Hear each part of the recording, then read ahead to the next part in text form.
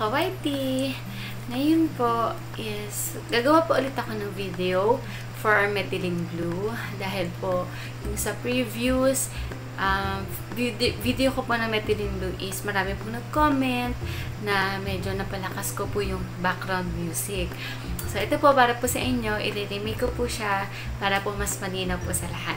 Gusto niyo po akong samahan? Let's go!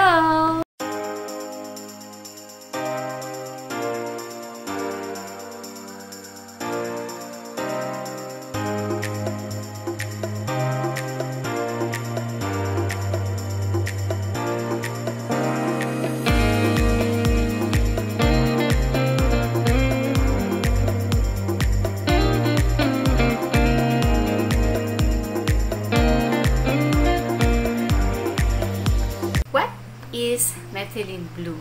Methylene blue, also known as methylthioninium chloride, is a cationic dye, redox indicator, and photosensitizer. In aquaculture, it serves as an anti-fungal and anti-parasitic and has commonly been used to treat fish eggs to ensure they are not lost to fungal overgrowth. Methylene blue is an aquarium safe disinfectant and can also be used for the treatment of ammonia and nitrate poisoning. Uses of methylene blue in aquaculture. Swim bladder disorder. Infected fishes show a variety of symptoms such as they start sinking at the bottom of the aquarium, struggle in maintain their position, and stand on their head, floating upside down. Their physical appearance can also be affected in certain ways like a curved back or swollen belly. Ick, also known as Ichthyophthirius multifiliis. This disease is equivalent to a skin infection. Infected fishes started scratching against gravel and rocks and might become lethargic while reaching advanced states. Stress. Fishes often stress out due to many factors, especially when they get moved or the changes in the tanks can stress them very easily. Velvet. It is also known by the names gold dust disease.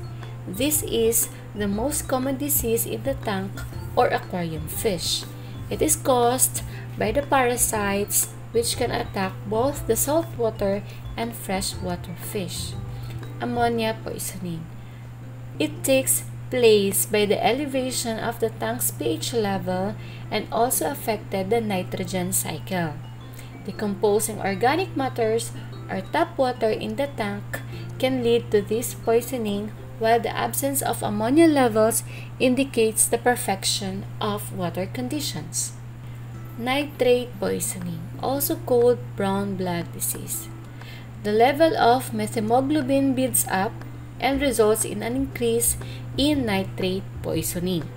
While different aquatic inhabitants have different tolerance level towards nitrate, but when it exceeds their level of tolerance, fishes get sick and infected by the poisoning. Egg fungus. Its most common use in aquaculture is to protect the overgrowth of fungus and bacteria over eggs. The fungal overgrowth and harmful bacteria around eggs can lead the eggs lost in the aquarium, which might result in damaging the eggs. Dosage instruction of methylene blue. 1 teaspoon for every 10-gallon aquarium, and we need to change water about 25% every 3 to 5 days. So, yun po mga kawaiti. Kumuha po ako ng mga 4 questions na nandun po madalas sa tinatanong po dun sa previous video ko po ng methylene blue. So, unahin po natin to si Derfrick Paul Cagas. So, ang question niya po, pwede po bang pagsabayin ang methylene blue and anti-chloride? Pwede naman po mga kawaiti, pero ang ginagawa po namin, nag-i-stock po kami ng water.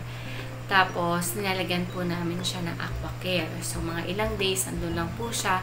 Tapos, iyon po yung ginagamit namin na tubig para lagyan po ng methylene blue. So, tingin ko po, much better po yun kung stock water ang gagamitin nyo po, tapos lalo na pag pinatakan nyo pa po siya ng Aquacare. So, much better po yun kaysa pagsasabayin. Next question. Ito po ay mula naman po kay Black Panda. So, ang question niya po, pwede kaya directly ilagay ang methylene blue sa aquarium na may isda? Hindi naman po, pero much better kung maglalagay po kayo ng methylene blue sa lagayan na may tubig.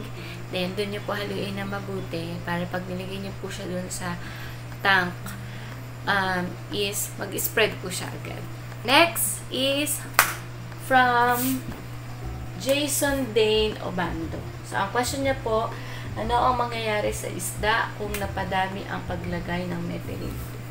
So, ito po, actually po, ang methylene blue kapag nasobrahan po yung paglagay natin is nakakapatay po siya ng good bacteria na nasa tank po natin. At isa pa po, kapag if ever na meron po tayong live plants dyan, is pwede na rin po siyang patayin po kapag nasobrahan. Mamamatay po siya kapag nasobrahan po ng methylene blue. So, last question po is from Thinkers. Every 3 days po ba lalagyan ulit yung aquarium ng methylene blue? So, every water change po ang paglalagay ng methylene blue. Yun po, much better kung malala na po yung sakit ng ating fish is everyday water change po tayo ng 50% hanggang sa makita na po natin ang improvement na ating mga fish. So, yun lang po mga ka-YT. I hope nagustuhan nyo po yung another segment of methylene blue. And sorry po ulit sa mga medyo na-irita dahil sa medyo malakas po yung sound ko dun sa previous methylene blue ko. So, yun lang po ulit. Sobrang thank you sa lahat ng suporta sa aming channel, yung mga nanonood. So, hindi po ako magsasawang mag-share ng knowledge and mga pwedeng pang tips and techniques sa inyo. So, yun po, ingat po kayo lahat, always smile, and yung problema po is nandyan lang po yan. So, ang kailangan po natin ay mag-pray at magtiwala po kay Lord kasi hindi niyo po tayo papabayaan. So, sa ngayon po, sa pandemic na ito, I pray na ingatan po tayong lahat ng Papa Jesus at maging healthy po tayo, inom po tayo ng mga vitamins na makakatulong po sa atin para tumakas po ang ating immune system. So, yun lang po mga ka-YT. Don't forget to like, comment, share, and subscribe. Click nyo rin po yung bell button para updated po kayo sa aming videos. Salamat po, ingat lahat. God bless. Bye!